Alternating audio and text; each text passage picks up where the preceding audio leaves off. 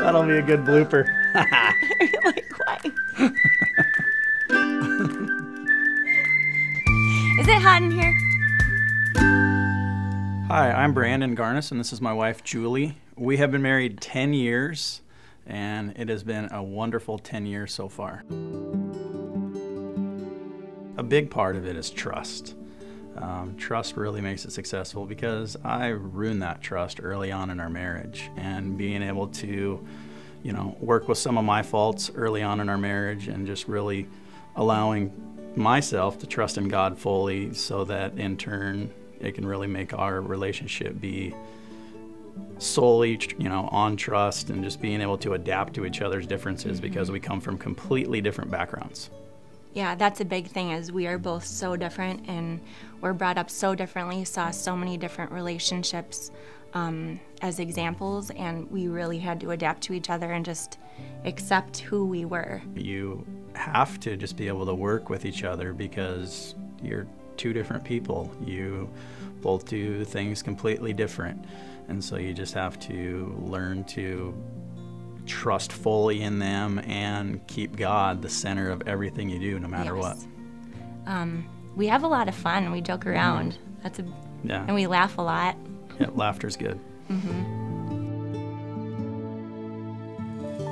One of our conflicts is our differences in love languages.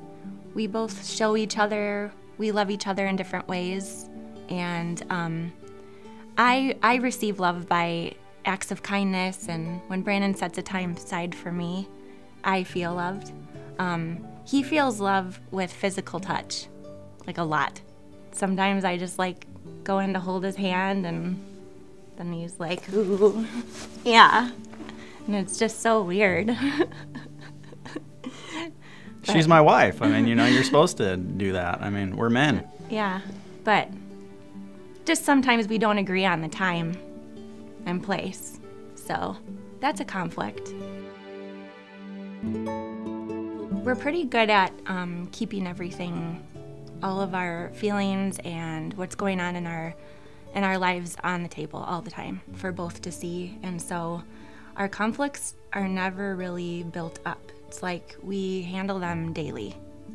And then we just learn to, forgive quickly. We don't let it just sit there and dwell and get heated to where we bring up conflicts of the past. We deal with the conflict that is the issue at the moment. Sometimes after a long morning and that's stressful and we're running late and it's been a hard morning with the kids or whatever, Brandon will call me. It's happened several times, and we'll actually pray over the phone. It just, when you go to God, it helps you stay level-headed, and it reminds you that we're not in this alone, that God's right there, and He helps us with our conflict. I want them to know something that comes from my heart, something that I learned early on in our marriage. Early on, for some reason, and it's probably issues that I have from my past, but I would belittle Brandon in front of my family and in front of my friends, and I think that my advice to couples would be to be so careful with your words. And you can make or break your spouse simply by the words you use and the things that you say to them.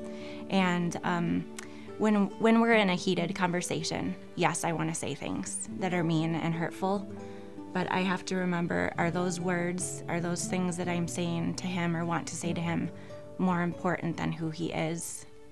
No, they're not. And I think that's something that we can all use in our relationships. And another thing is, that's very important for couples is to be your spouse's biggest fan. Always just give them those words and stuff that they need to hear, and just let them know that, you're always there for them and you love them. I mean, it's because just those little simple things on a daily basis and stuff really can help, a relationship grow to the level that it needs to grow.